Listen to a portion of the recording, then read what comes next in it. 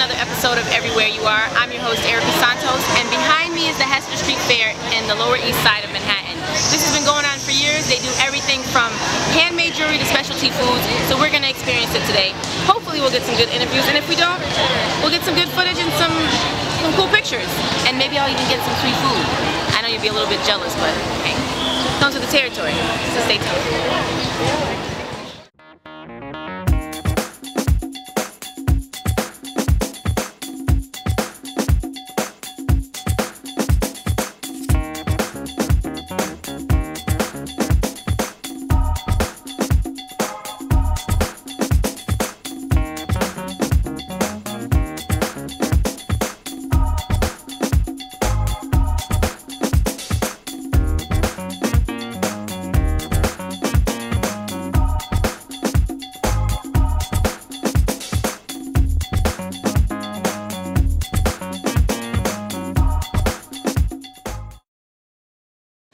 Inside of the Hester Street Fair, everyone, and we have Mark here, and he's the owner of Mooks. So I have to ask, why Mooks and not Marks? It's a nickname I've had since I was a kid. My grandfather called me Mook. Everybody in my family, all my friends, everybody in the industry that I know just knows me as Mook. Alright, so now that we're all Mark's friends, we're going to start calling him Mook as well. So how long have you been at the Hester Street Fair? Is your first weekend? What's going on? This is our first day here. Oh, yeah, first day. We just started. I think we should be here throughout the summer, but... Okay, and what's your specialty? Sandwiches, actually. We do sandwiches. We're a sandwich shop. We have a chicken and kimchi that most people go for. Okay, and what? Break it down for me. House-made kimchi. We make a sauce out of lettuce that we puree with some mayonnaise. It's a little sweet. And just a nice fried brine chicken. So, goes together. Chicken and kimchi. We do a fish sandwich that everyone seems to love. I'm getting hungry already. And then Mark/Mook already has us hungry out there. Doing the tacos actually for Taco Tuesday. Okay. We thought it was a nice, it's a little cheesy, but it's a good thing to have for the neighborhood. We all like that. You know. So do you guys have a storefront, or what's the deal? You do pop-up events? Yeah. Okay, and why don't you tell the audience where you're at? We're at 23rd between 2nd and 3rd. And what are your hours? We're open from 8 to 9:30 right now.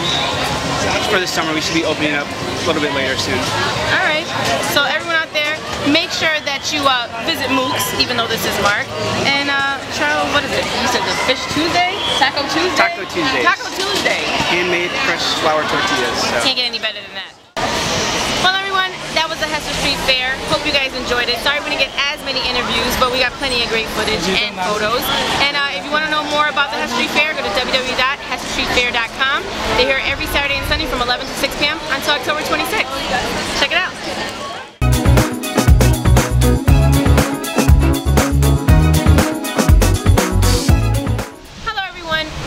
The Brooklyn Pop-Up Market. You just saw us at the Hester Street Fair. That's right, you're getting a 2-for-1 in the episode.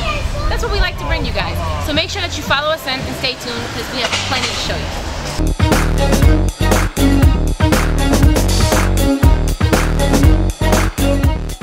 We're here with Julia, and she has, and this is it's a tongue twister, Little Chalk Apothecary. I got it! Yes! Tell us about, well, a little bit about yourself, the business you have going on here. What are you making for us today? What's going on? I'm sorry. So this is a healthy vegan bakery. So not only does it not have eggs or animal fat, I use flour and whole wheat flour, a lot of nut flours, and a lot of my stuff is free. And this is why she looks the way that she does. Like these things, for example, the B12 brownies, like I have them for breakfast. So they're brownies, they're raw brownies, and made with hemp seeds and pecans and almonds and all kinds of good stuff. Okay. And they're fortified with vitamin B12, so it's a great source of vitamin. So she wants you to enjoy your treats / look as good as she does. So don't get out of the camera because we want to make sure everybody sees her. But she's gonna whip us and we're gonna try a few things out. So come along. I wish that you could smell what's going on behind me. But you're gonna see me try it out, taste it, and you're gonna be really jealous. So we'll be right back.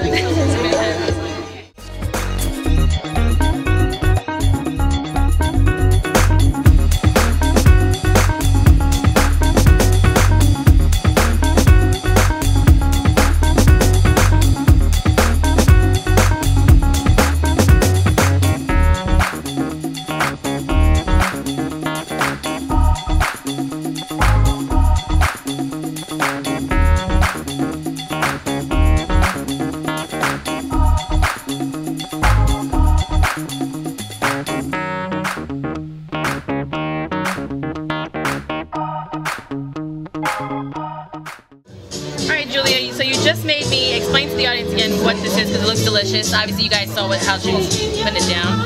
So this is a spelt flour crepe with banana and homemade vegan Nutella. Oh, okay. So I'm eating this by hand? Yeah, just go nuts. This is my first time doing this, so let's check it out. I'm pretty sure it's delicious. All right. That's awesome. So are you, Julia? This is delicious. Say the name of your company again for everyone out there and tell them to come visit you in the Brooklyn Public Market. Little Chocolate Apothecary, and come visit. We're in Atlantic Avenue between Franklin and Classics. Look at that. So make sure you come see her. She's gorgeous, so even if you hate the food, which you won't, you're gonna love her. We started this market because we wanted kind of like a local thing for a lot of smaller businesses in Brooklyn. So it just came about whereas we were looking for space. We kind of saw this spot and we're like, this is good. There's a lot of people in and around this area. It's a growing and thriving area. So we figured we'd just set up here and we just keep growing from here. So we just really want to, like, you know, serve a lot of small businesses in the community. All right, and you guys are running until when? Running until October 26th, actually. But we'll actually be going indoors. So we'll be all year round kind of market.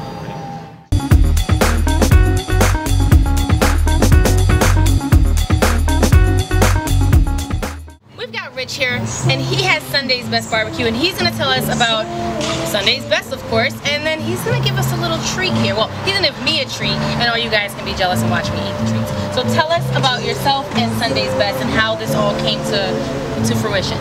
Well, I've always been a big cook. I mean, growing up out in Oklahoma, spending summers out in Oklahoma, North Carolina, California, having a lot of family members, always cookouts, you know, it's a big competition thing. So, you know, always being the runner in the kitchen, being the youngest, my mother's the youngest of 8, so I was the baby, so everybody loved me basically. So I was always the one pointed to go get this, do that, and at the same time, I learned and watched, and you know, picked up certain things here and there. And like I said, with this big family I've come from, it was like a competition. It was like if someone got caught using certain ingredients that they normally didn't use, it could start a fight at a reunion. It was crazy. We understand that. I get that. So about what you got going on here, because I see some bigger jars, some smaller ones. So, I mean, you don't have to tell us the ingredients, but we just want to know what you got going on here. Well, basically, it's just a recipe that I kind of just developed over the years. You know, you see things, you hear things, and I had even called my man is who I call the man. He's my Uncle Leonard out in Dallas. Okay. And there was some things I felt like was missing, and of course he will never give you anything, so I got to talk the roundabout way to try to get this information out of him. You gotta pull it. So I got it out of him, and then you know it just kind of came about. It's certain just a lot. So it's trial and error. Yeah, basically. But I perfected it over time. I mean, I had my own stuff, but there was just little things that missed. So once I got that information from him, it was it. That was it. So okay, so let's do some taste testing. Yeah, which one you want to try? Okay. Well, you got to tell me about which ones you have here. Just quickly, just say. We have the hot and mild. Oh well, I like hot, but I'll try mild as well. Okay. So let's. The hot is to your right. All right. So I'm just dipping a piece of bread in here. Yes. All right. Let's hope my eyes don't completely tear up from this. I'm sure it's delicious. It smells good too. That's not hot enough for me. I was waiting for like fire. No, I'm just kidding. No, actually, that's really, really good. I like it a lot. Thank you. So, I was waiting to like breathe fire, but it's good. I like it. I've got a little kickback there. But that's my thing. It's like, you know, you put that heat on it, and you can't really enjoy it. Everybody's not so you gotta tame it just a little bit. But I will tell you this, the more you eat, the hotter it's gonna get. So it's gonna keep heating up. So that means that I'm just gonna have to completely drink this cup? Alright, trust me. Alright, I really like this. And so do you have a site? Yes, I do. SundaysBestBBQ.com, and go there. You can order the sauces. We have several sizes. I have the tabletop 4 ounces right here. These are also the pints right here. Not in this neighborhood, in Williamsburg. And we have the pints right here, and then this is the quart. Usually this one goes, you know, online. That one's kind of a novelty. People who've had it before, they wanted more. Yeah, so they feel like, you know, we needed more, bigger jars. So I come with that one. But I can dig them wanting the bigger jar. Yeah, I got it. Because it's Sunday's Best. Rich, thank you very much for being on Everywhere You Are. Tell the fans out there, bye-bye. Bye-bye, guys. Come and see us. We love you.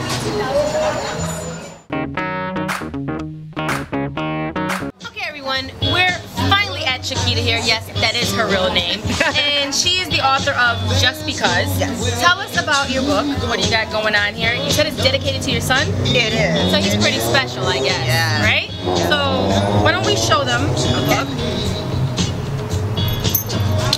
Just Because. And what's your son's name? His name is Chinua. Chinua. Yes, which So means God's own blessing. I like that. So we're going to talk about your idea for this book. Obviously, it's for your son, what it's about a little bit, and then we'll tell everybody where to find you. Okay. All right, Sounds so great. we can put this down. That's okay, everyone. You guys have seen that. Yeah. It's beautiful. So tell us about how long this took you to get this book in place, what it's about. Give us a little rundown. Well, this is my first book, and actually it started off. Congratulations. Thank you. It started off as a poem.